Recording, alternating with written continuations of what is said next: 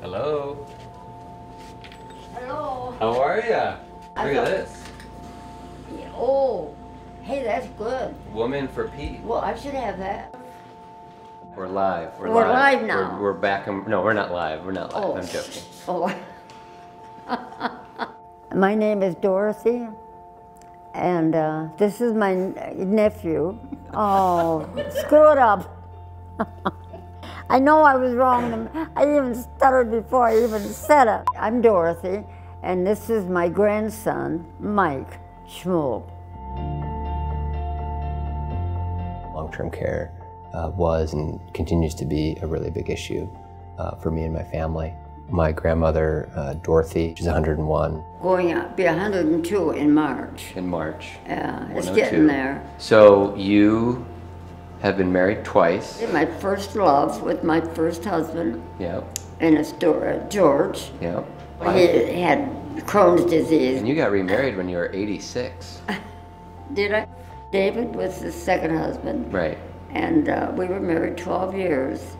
I took care of a lot of his illness. Yeah. My grandmother got remarried when she was 86, moved out of a retirement community to a condo, and then back into a retirement community when her second husband, Dave, got sick. He said he wondered what he'd do, and if he didn't have me. He got a good nurse. I should have charged him. Married a nurse. Why did you decide to be a nurse? I like to take care of people, and I've nursed until all my life, until 1963. I had to retire then. It's hard as you get older and as you retire, and particularly as you reach an older age. I used to fall a lot. Yeah. And that's not good, but I'm not going to say anything more about that because I'm not going to fall anymore, I don't think.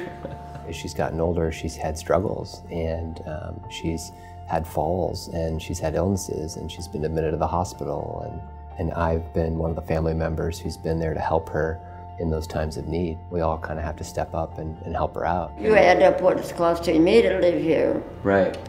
And I have retirement, Social Security, savings that I had at one time. Yeah. And even George had another policy.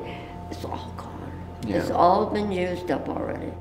What she's able to get in terms of care from Medicare, Social Security, and what our family can help provide to her, kind of bring together from different family members, is really critical because she really doesn't have anything left. So by 2030, so in almost 10 years, America's going to have more older people than younger people. You bet they are. I'm glad to hear what Pete's thinking about doing because this is needed. Yeah. We have people here. Look at me, for crying out loud, living to be 102. Gee whiz. Pete's plan is really special because it creates a national system that helps all Americans plan for long-term care. I like what Pete's saying. Yeah. How he's presenting it. More home care helpers, making a really good wage, more affordable prescription drugs, a stronger Medicare, a stronger and paid-for Social Security. All of those things are going to make older Americans retire with dignity and just have better, more full lives. But you're not getting married a third time, right? Oh no, I've decided that that's enough. 2 times is enough. 2 times is good. Yeah. Yeah. I don't want, I'll take care of myself right now. Grammar? Yes? Thank you for sitting down with me. We're going to do a fist bump. So you just do this. You bet we are. Remember how we used to do something and clap our hands? She's just a hoot. She has great stories. She's a huge influence in my life, and I'm really blessed that she's a part of it. I think Pete's the one guy that will do it.